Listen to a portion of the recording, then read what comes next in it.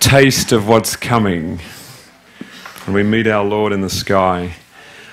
I'm being really blessed by all of the fellowship and the discussion, and I really enjoyed the presentation last night where Matthew challenged my thinking on some things, and it's good to make you go back and study and compare. And this morning I had some thoughts, and I want to share a little bit of that. You might say that this is bread fresh off out of the oven, because it's just some thoughts that have come to me and questions I've been thinking about. I want to tie up a couple of things, a few points that were not quite clear in my last presentation, and then I want to go into the first angel's message, the investigative judgment, the hour of his judgment has come, share with you a little bit of my experience in relation to this teaching of the first angel, and see if we can draw some conclusions from that. So if we can kneel, if possible, I'd like to pray.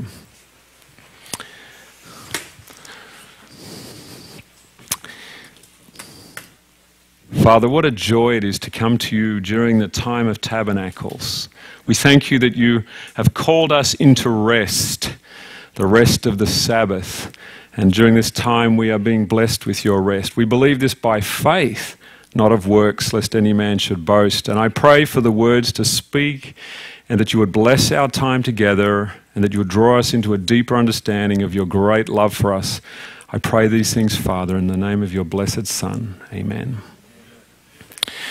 So just a couple of things I wanted to clarify in regard to the connection between the weekly Sabbath, and I've got 1, 2, 3, 4, 5, 6, 7, the rest of the seventh-day Sabbath, and I talked about the inheritance principle, how that the appointed times inherit this principle of Sabbath rest. And the thing I wanted to make clear was that not all of the appointed times are called Shabbaton. It's the fall feasts that are referred to as Shabbaton, so that the 7 days are reflected in the 7 months, that the week of months is an expression, an amplification of the 7 days. The appointed times in the first month are high days, holy convocations, but like the weekly, day one is day one to what? So it's connected to the Sabbath. It's leading you to the rest, the Shabbat, the Shabbaton of the Sabbath, but it's pointing in that direction. So the spring feasts are pointing you to the rest that is coming at this time of the year. And so it's all part of the Sabbath principle. And understanding that the seventh-day Sabbath is the source of all of the Sabbaths that come after us. After this, in the days, in the weeks, 7 weeks. We mentioned the 7 weeks leading to Pentecost, and then in the 7th month, that all this is part of the Sabbath. So that when in Isaiah, I was thinking about this morning, when it says in Isaiah 66, when it says from one Sabbath to another, or one new moon to another, and one Sabbath to another, shall all flesh appear before me. Why is it that we think when it says from one Sabbath to another, we only think of weekly Sabbath? Because when it says from one Sabbath to another, could it include these as well? It's a Sabbath category. And all of the Sabbaths that are connected, that all are pointing to the seventh-day Sabbath, are all included in this. And that's something. The new moon is a different category. So it mentions Sabbath, new moons. So because of the inheritance principle, this is referring to everything that is connected to the Sabbath. That's just one thought I wanted to give to you and to tidy up that point. Now, I want to share with you another thought in regard to Colossians chapter 2. And you remember when I talked about the principle of the source and the channel, you won't forget that because I've said that many times, how that the God of heaven, God is the source and his Son is the channel, but Satan came along and he said, I will ascend into heaven, I will be like the Most High, and he creates this tension that exists between the two sources. It goes from source channel to source. Now, when you get this tension, you're worshipping a God of tension. You get tension in the scriptures that don't exist. And we mentioned this the tension between the Old Testament and the New Testament that exists when you have a wrong understanding. The law came by Moses, and the King James translators inserted the word but. Grace and truth came by Jesus Christ. There was a tension that doesn't exist because the New Testament is an expression of the Old Testament. Okay?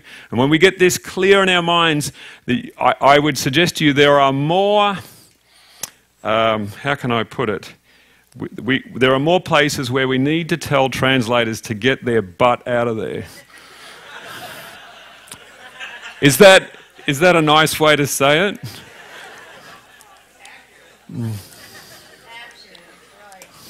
Yeah. You won't forget that, will you? Yeah.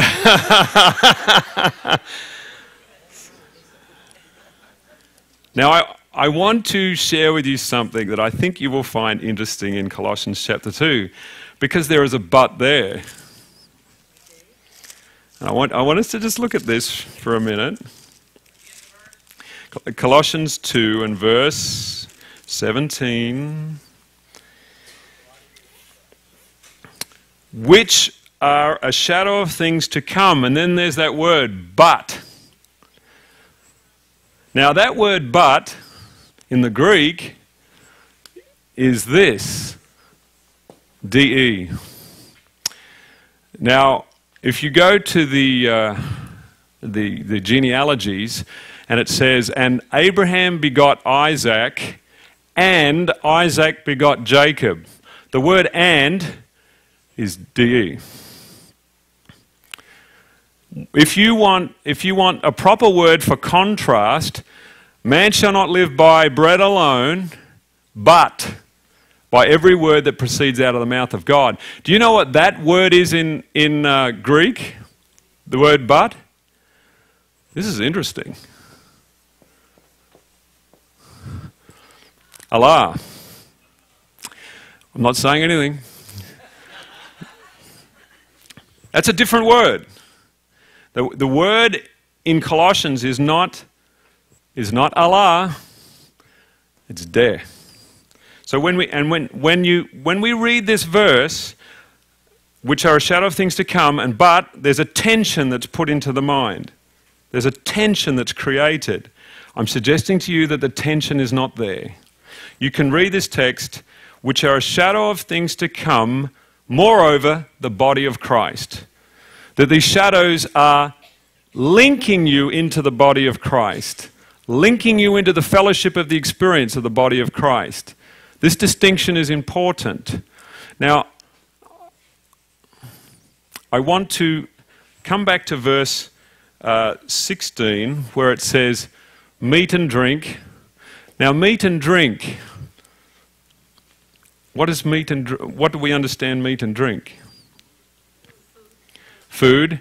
When Jesus says, "My body is meat, my drink, my blood is drink," it's the communion. Come over to 1 Corinthians 10. I want to show you something over there. 1 Corinthians 10, 16. The cup of blessing which we bless, is it not the communion of the blood of Christ? Notice the word communion of the blood of Christ. The bread which we break, is it not the communion of the body of Christ? So meat and drink refers to the emblems. 1 Corinthians 10:16. So meat and drink in this context, when we come together for meat and drink, it's for communion, isn't it? Meat and drink are a symbol of communion. Now, we come back to Colossians chapter 2. Colossians chapter 2. Let no man therefore judge you in meat and drink or in respect of a holy day. What is the purpose of a holy day? Worship and communion. We should put with communion, that should include worship, shouldn't it? We're worshipping God for the gift of his Son in communion. So it's worship and same thing, communion. I'll just tick that there. New moon, what was new moon for? Self-examination. Numbers chapter 10, to blow the trumpet, call an assembly. It was opportunity for communion, wasn't it? Communion. Sabbath.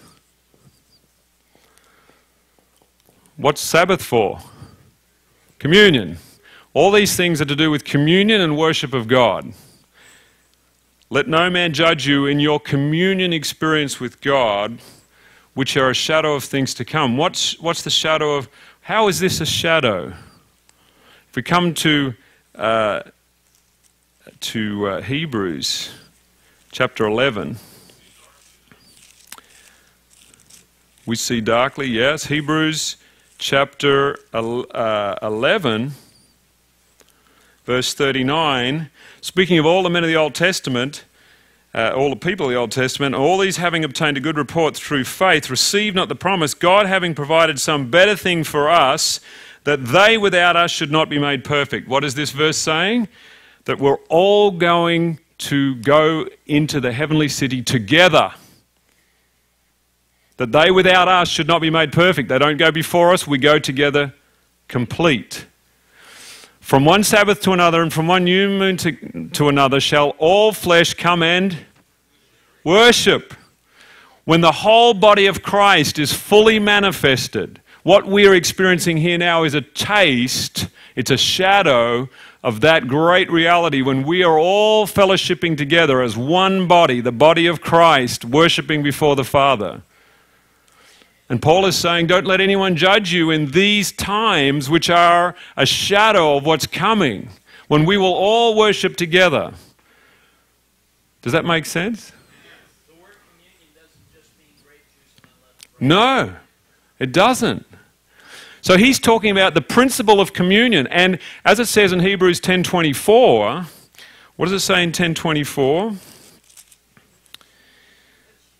Hebrews 10:24, and let us consider one another to provoke unto love and to good works, not forsaking the assembling of ourselves together, as the manner of some is. So it was the manner of some to dissuade people from gathering together for this kind of communion, which is a taste of what's coming. So in this sense, the shadow is not against the reality. The shadow is connecting you to the reality. The shadow is a channel to the reality. Now, I need to explain one more thing to you that's very important in terms of the Greek mind. One of the key... This revelation came to me on a new moon, by the way. Have you ever heard of the allegory of the cave by Plato? This is classic Greek thinking now. You have the entrance to the cave, you have the sun is out here, you have a wall that exists here, and you have people that are chained, excuse my diagram, and then you have this cave wall, and you have people that are walking on the wall, and the light comes in into the cave, and it creates a shadow on the back of the cave. And the people are chained here. They can't see the reality. The reality's out here. The shadow is here. The enlightened ones realize that this is just a shadow. They break themselves free of their chains and they turn in the opposite direction and they go out into the reality. Now this is putting the reality at war with the shadow. Okay? This is Greek thinking now. Shadows are bad things. Shadows are for foolish people. Shadows are for childish people. But the enlightened ones only deal in realities. They don't deal in shadows. But this is the two-source concept, that shadows are against realities. There's a tension between them, and in order to receive the reality, you must reject the shadows. This is Greek Platonic thinking. This is not Hebrew thinking. Hebrew thinking has shadows as connecting you to realities. And we want to think about this for a moment. Think for a moment. I want to write something up on this, because we need to address something. all sacrifices are shadows. The question is, are all shadows sacrifices? Amen. Are all shadows temporary? There are shadows that are temporary. I used this illustration this morning. If you're stuck in a river and someone throws you a line to get you out of the river in order that you can then walk to the tree of life, the rope was a temporary mechanism to bring you out, and then you don't need the rope anymore, but you still need the tree of life. The tree of life, is that the reality of God? Is the tree of life, is that the reality of God? Isn't it a channel? Isn't it a shadow? It's a channel to receive the life of God. The tree itself has no life in and of itself, but it's receiving life from the source. It's a permanent shadow, a permanent channel, so that not all shadows are temporary. Some of the shadows are eternal. And this is why in Colossians chapter 2, notice that it says, let no man therefore judge you in meat or drink or in respect of a holy day, new moons, or the Sabbath, which are a shadow of things to come. All of these things, and this makes me think, the new moon, the Sabbath, and the holy days are all tastes, channels that connect us to a reality that's coming in the future. And that suggests to me that the annual appointed times will continue in heaven because they are shadows of things to come. They are a taste. Yeah. Amen. If the moons do. Do you see light in this? Just remember, the God of this world has two sources, which gives you a mindset of contrast. Platonic thought also has reality and shadow against each other. And that's why the God of this world is blinding the minds of the people of this world. The gospel is hid to them that are lost because they've got this conflict going on in the mind.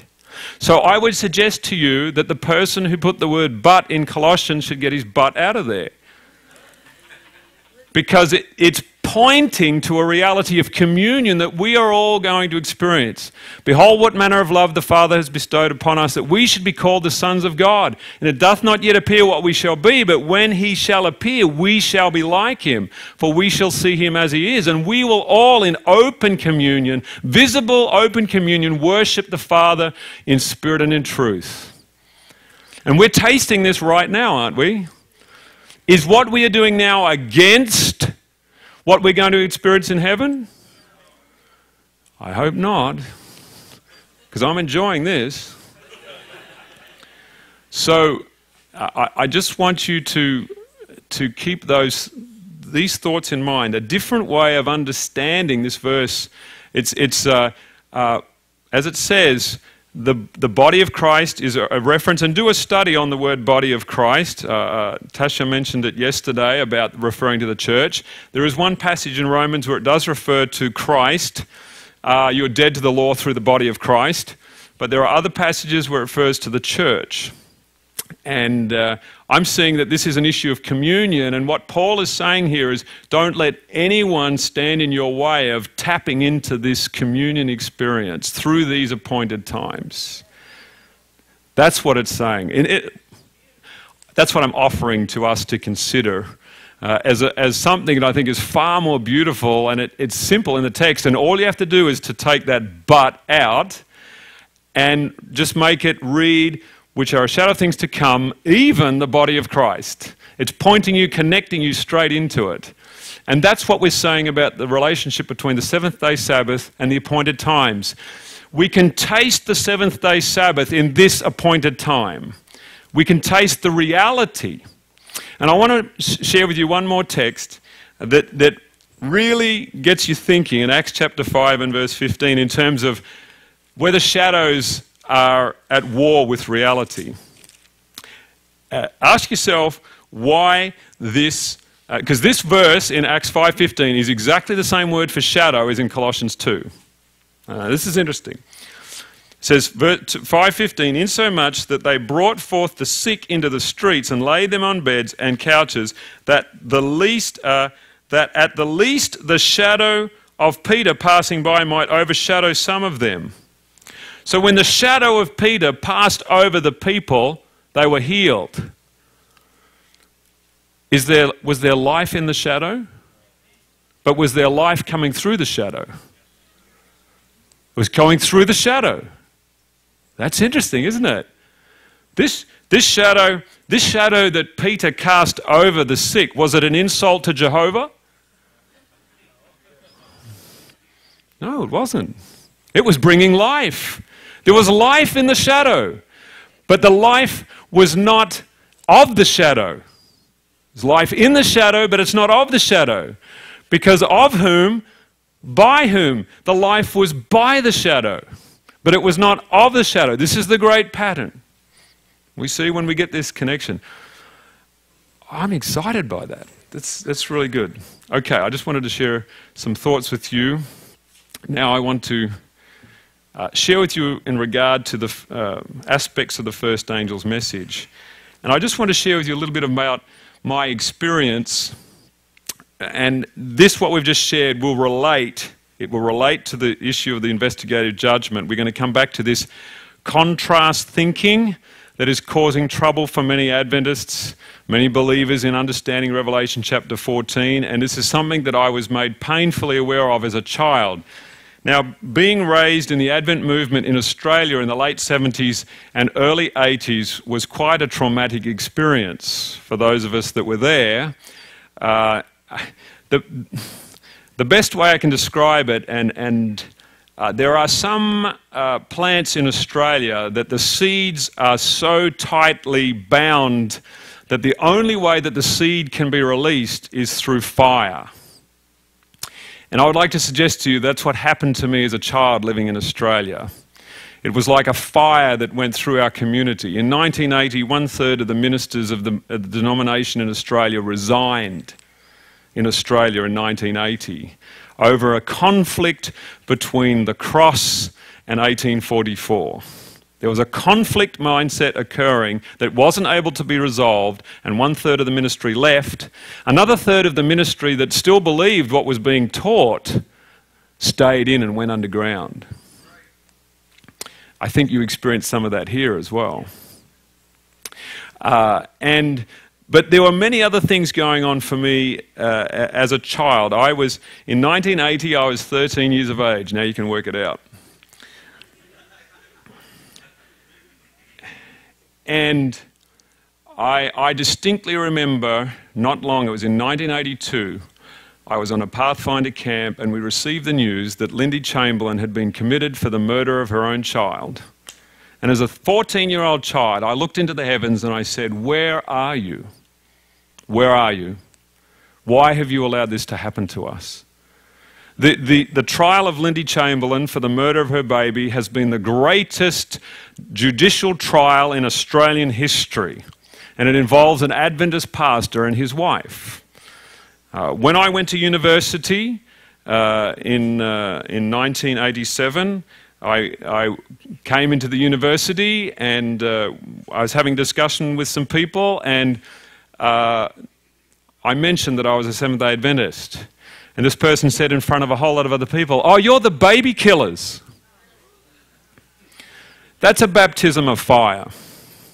As a young person, what do you do with that kind of information? We're the baby killers. And so that was a tremendous challenge for me, and it really set me to thinking about Adventism and how strong is this. We were faced, I distinctly remember after the book by Walter Ray came out, The White Lie, and this material came sweeping through Australia, and the derision of the Spirit of Prophecy and people burning their Spirit of Prophecy books, selling them off, getting rid of them. This is the baptism that I had as a child growing up in Australia. Australia is an arid desert place, and it's certainly that way in terms of the truth. But what does it say? There came a root out of a dry ground. So by God's grace, I come to you from Australia, hopefully as a root, part of the root, a branch from the root out of a dry ground. Because in Australia, things are pretty grim. As a result, we never really recovered from that experience. And when I was in the seminary, I was training for the ministry in the 1990s. One of the lecturers said there was a whole group of us ministerial students, and the lecturer said, "Stand up, anyone who believes that we can have victory over sin." And so I and one other stood up. The rest of the class stayed seated. And then he began to berate us for the whole class about the foolishness of believing that we can have victory over sin. Baptism of fire, you better believe it. But I thank God that my knees didn't weaken. He helped me because I'd read the Bible, I'd read the Spirit of Prophecy, I knew what it said, and I knew where my bread and butter were. And it wasn't with that lecturer. It was with the Word of God. And so I chose to hang on to that despite the pounding. But it did make me ask, how can I validate these things? I was told that, these men, they need to be paid, so they're very careful in the way they express themselves. They don't deny the teaching of the investigative judgment. They just reinterpret its meaning. In terms of actually going through books and that your sins are being transferred into the heavenly sanctuary and that there is going through of books and records, this is not happening. It was described to me that the Day of Atonement is Jesus coming out and just sprinkling a bit of blood and that's it. It's all over. That's all the investigative judgment's about. It's a symbolic gesture. It doesn't mean anything. And as was said to me on October 22nd, 1844, nothing happened in heaven. It was a non-event. Yeah. So this is my theological training. This is what I was taught. This is what they tried to teach me. On the day of my graduation, one of the lecturers, my father knew one of the lecturers, and we were walking on the day of my graduation, and my father said to this particular lecturer, because they were friends, he said, "Adrian, I hope that you learned well the lessons from your lecturers here." And the lecturer turned around and said in a very sarcastic and wry manner, "Adrian has learnt nothing." And I said, "Hallelujah."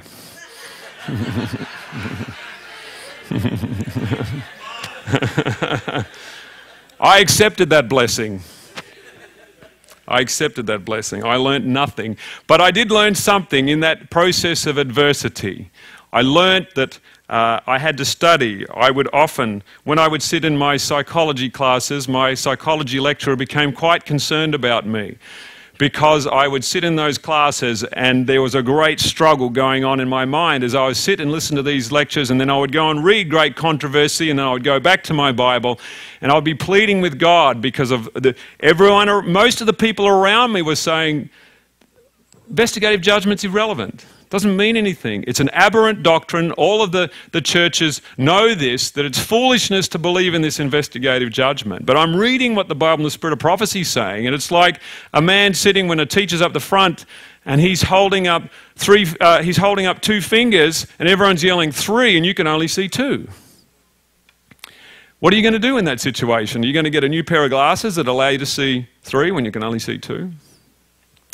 So this was my experience when I was growing up. And I share that with you to give you some background into what drove me to study this subject of the first angel's message. And so if we turn to Revelation chapter 14.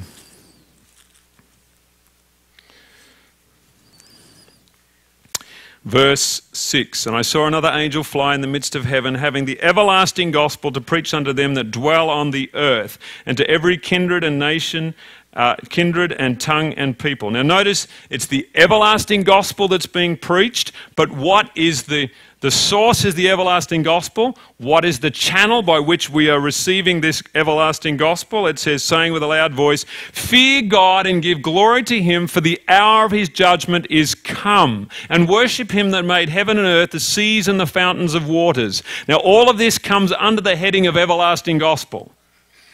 Does that make sense? This is everlasting gospel. The hour of his judgment that is come is everlasting gospel. It's the good news. But there's that word. In the minds of men, the everlasting good news of the judgment has been put in contrast to the everlasting good news of the cross of Christ. So that these two things, the symbol of justification has been placed at variance with the symbol of sanctification.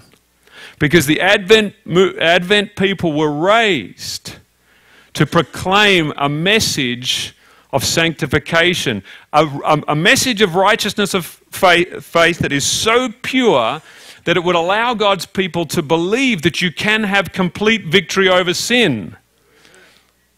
Now, you need to have a good understanding of righteousness of faith to make that kind of claim. Because for most of us, I think, when you look at yourself internally and you know yourself as a man or a woman, you know that humanly this is impossible. It's impossible to be perfect. But when you understand the righteousness of Christ, when you understand what is being offered to us through the sanctuary system, through the Jewish economy, we are offered a righteousness by faith that will stand the test of the investigative judgment. That's what I believe, brethren. It's a seed that abides in my mind, and this seed will not be taken from my mind. I will cast down imaginations and every high thing that exalts itself against this belief. The God that I serve gives victory over sin.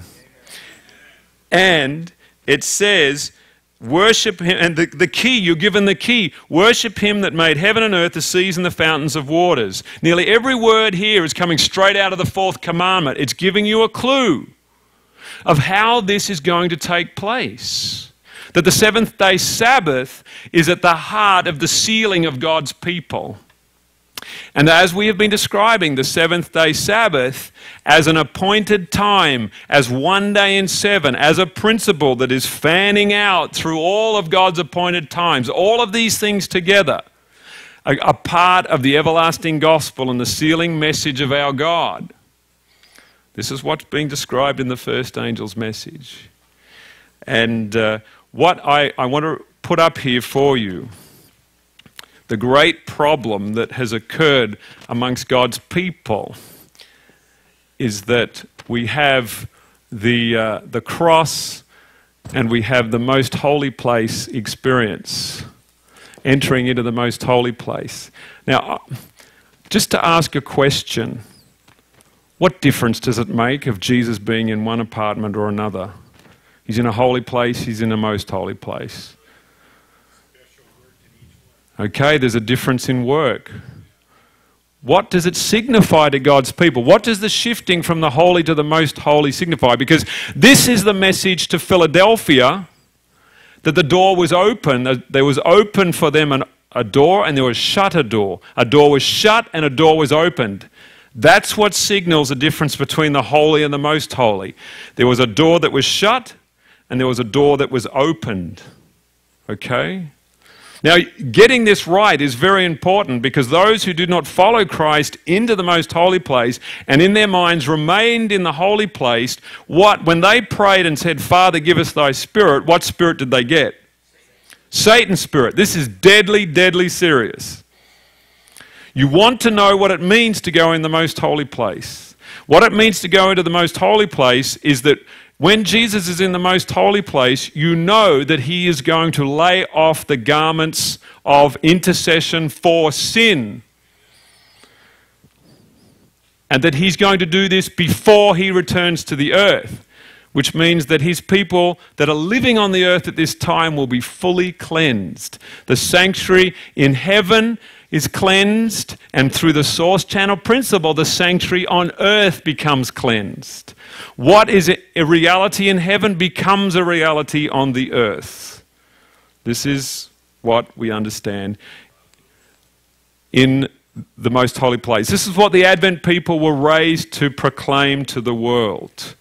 That Christ has moved his ministry and that there is a righteousness available to God's people through worshipping him that made the heavens and the earth, the seas and the fountains of waters, that if you enter into this Sabbath experience, you will receive a sealing through the righteousness of Christ that will perfect your character. Now, God's Advent people almost universally have rejected this message. And, as it says, in the time of Christ, the closing scenes of the life of Christ will be repeated in the last days. In the days of Christ, there was 2 men presented before the assembly. One was called Barabbas, the other was Christ. Barabbas means son of the Father. There was a son of the Father that came in his own name, proclaiming to be the Messiah, and then there was the Son of the Father who came in his Father's name. The church overwhelmingly chose the wrong Son of the Father, and they crucified the right one. Is this happening today? Is that me or you? Okay. So the point I want us to resolve here is the relationship between the cross and the most holy place. Do I need to do something? Battery's dead.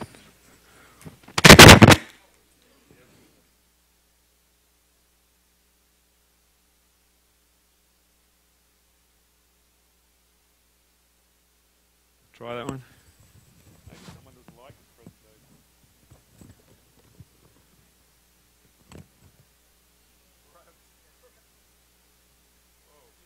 That looks good.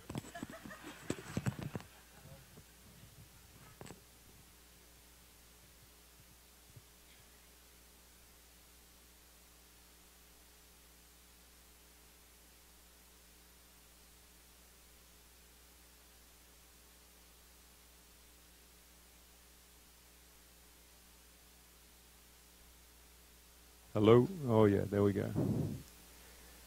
Thank you, brethren.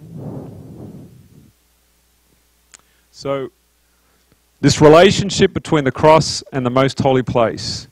Spirit of prophecy tells us that the judgment, the message of the judgment, is just as important as the cross. Now that's anathema to most Christians. It's anathema to most Adventists. But when you have a mindset of 2 sources, and there's one word that connects these 2 experiences. There's one word, and that word is this: atonement. Was there an atonement on the cross? Was it a complete atonement? Yes, it was.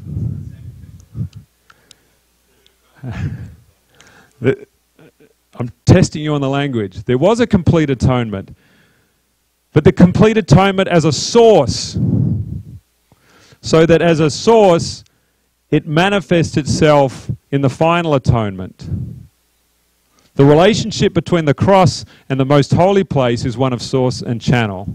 In Christ Jesus, he perfected a human character on earth, which then would be fully manifested in 144,000. This is atonement, source, and channel. These are not against each other. Most people talk about the balance of, because this is justification, this symbolizes justification, this symbolizes sanctification. Most people understand justification and sanctification as a balance. Don't be blinded by the God of this world. Justification is the guarantee of sanctification. Source, justification is the source, sanctification is the channel.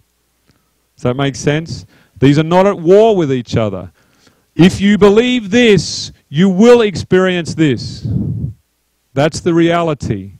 That we don't need to have a warfare existing between these 2 events. But I would suggest to you, and I'll just use some of you may not be familiar with these names, but men that were caught in this contrast paradigm and emphasized two areas. Now, there was one man who came to our church and he emphasized this. Leroy Froome, in the book Questions on Doctrine, an emphasis on a completed atonement, and then this is just an afterthought. The most holy place experience is an afterthought experience later on. Now, there was another man who had a different emphasis, not as pronounced as Leroy Froome.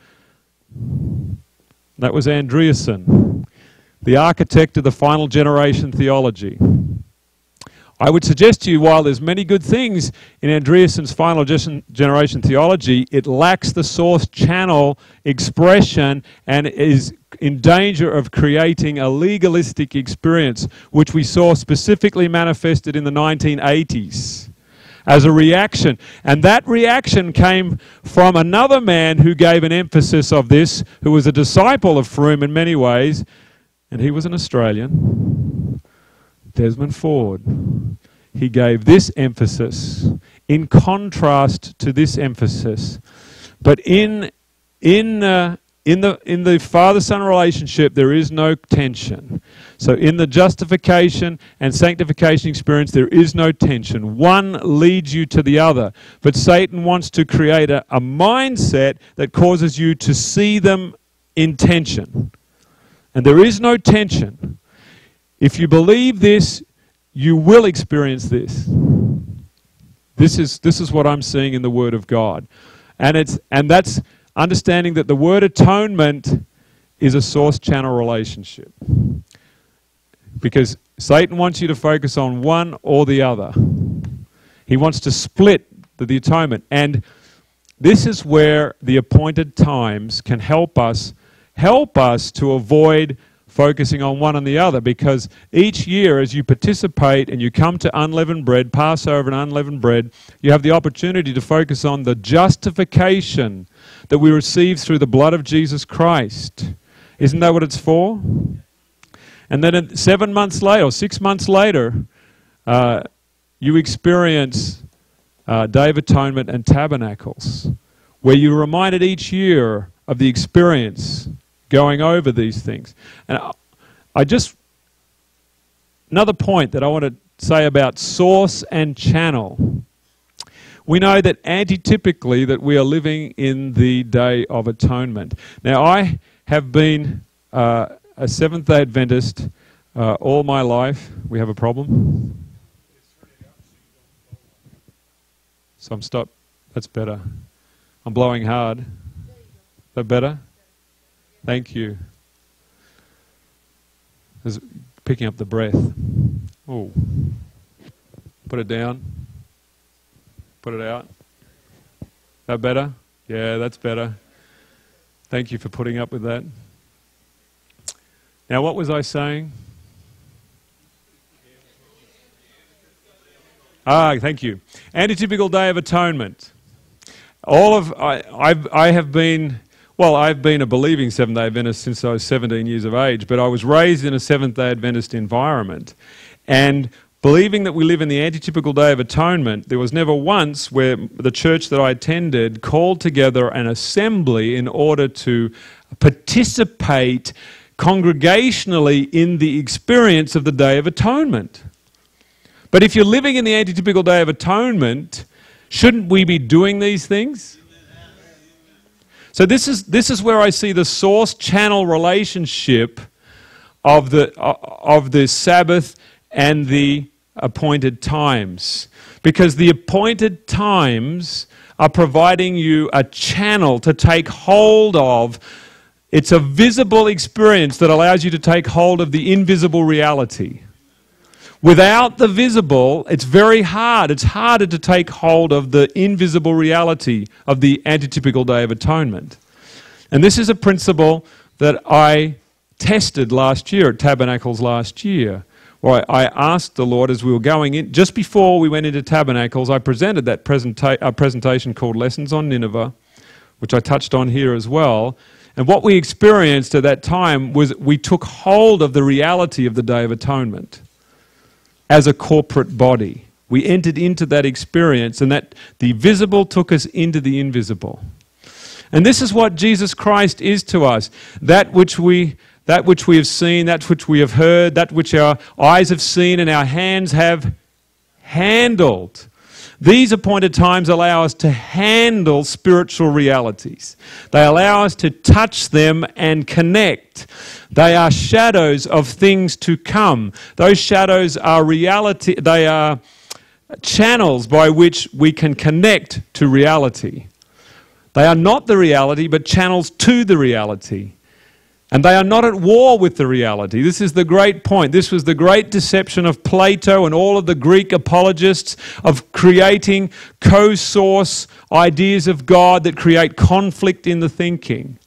And this is why, in my own experience, in order for me to understand righteousness by faith correctly, I had to come to the God of my fathers. In order to get that understanding correct in my mind so that I wasn't putting these things at war, because the God you worship sets the foundation for all of your theology. Does that make sense? Because it's either source channel or source or source. Either way, you're going to get a different pattern of thinking. And so for me, the God I worship was intimately connected to an understanding of righteousness by faith. And that's why it was worth standing up and say, brethren, I think we have a problem. This is not a non-salvational issue. This affects the way you think. This affects the side of the road you drive on and whether you bump into people or whether you stay alive in terms of your pattern of thinking. And so I want to offer that to you in terms of the first angel's message. And notice the very first words of the first angel's message. Well, verse 7, saying with a loud loud voice. What's the first two words? Fear God. If you want to fear God, you need to know God. And this is the reality of those who first preached the third angel's message, or the first angel's message in the 1840s. If you read carefully, all of them had an understanding of the Father and Son that our pioneers had, including William Miller. If you study it carefully, in 1842, he gives an understanding of the God that he serves, and it's what our pioneers believe. Works of William Miller, Volume 1, 1842, look it up, it's there.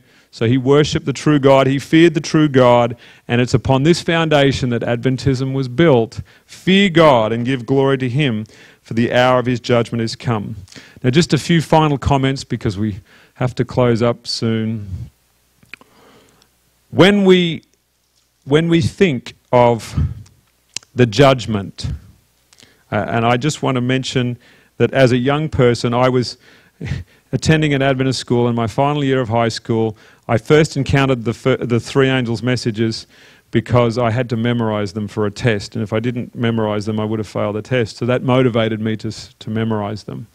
So as I memorized them, fear God, give glory to him, for the hour of his judgment is come. Babylon is fallen, and if any man receive the mark, etc., etc. For me, that was saying God is going to judge you. Babylon has fallen. The other churches are already damned. And if you don't get your act together, I'm going to burn you with fire and brimstone. And that's what I understood as a young person. I think that's what many Adventists understand. Because by nature, as it says in the parable of the talents, the one who had the one talent said, I knew you that you were a hard man. Did he know any such thing? That was a lie. He didn't know that at all. He was making it up. But it's in the interest, the carnal mind is enmity against God, not subject to the law of God, neither indeed can it be. So it's important for him to make up lies about God to justify his sinful life. This is the experience being described. And so my introduction to the three angels' messages was one that was quite negative in that respect. But when I had a conversion experience when I was 17, and let me just mention that briefly, that when I was 17 years of age, coming to a point where I was frustrated with the way that I was living, I had had some interactions with my parents where it was becoming very evident that I was changing because of the music I was listening to, because of the lifestyle of the movies and music that I was living as an Adventist young person, like most Adventist young people at that particular time, that it was causing rebellion in my life. It caused conflict with my parents. I began to interact with them in very inappropriate ways, in defying them, and the Lord began to speak to me and said, "Is this the way you want to live?"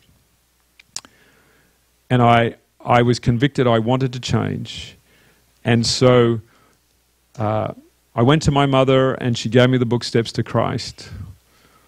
I began to read that book. I was given that book when I was 14. It was like reading Chinese. For me, it was boring. Couldn't turn the movie back on. Put that aside. When I was 17, I had a need. And when I had a need, the Saviour was ready to fill that need. And he said, as I was reading, it says on page 13, I'll never forget, it's on page 13 of the book Steps to Christ, "Behold him in the wilderness, behold him in the garden, behold him upon the cross." And the Spirit of God illumined my mind, and I beheld Jesus Christ upon the cross in my mind. And I believe under the inspiration of the Spirit that as I looked upon the Lamb of God upon the cross, he looked at me, and I saw in his face such love that it changed my heart. I knew that he was on that cross because of me. I knew that he was suffering because of me.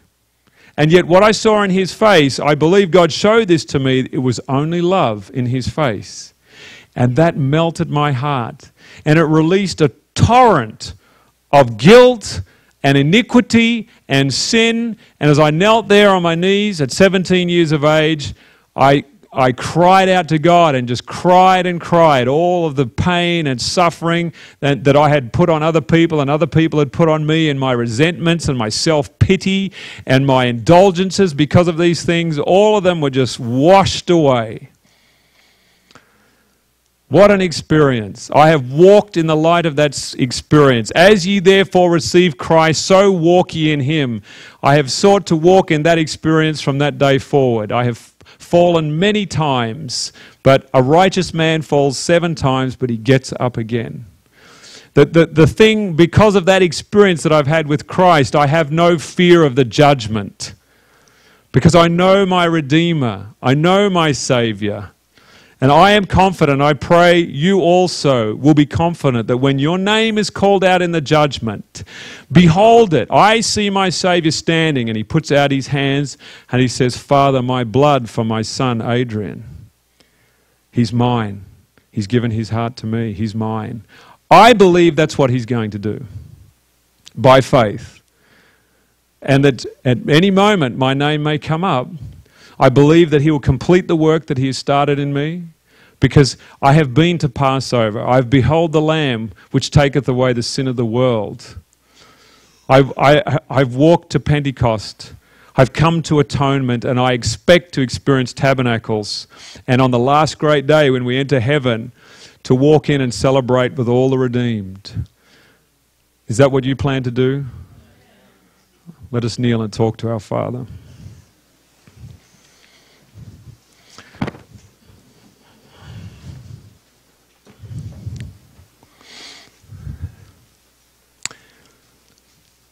Father in heaven, what a joy it is to come before you through Christ our Lord as your redeemed sons and daughters.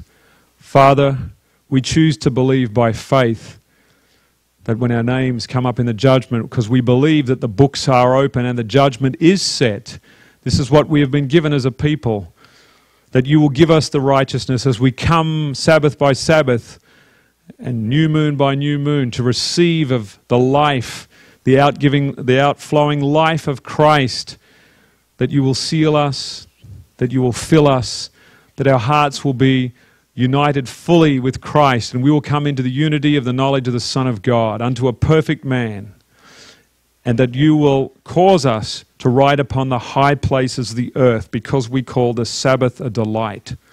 And I thank you for hearing this prayer, Father, in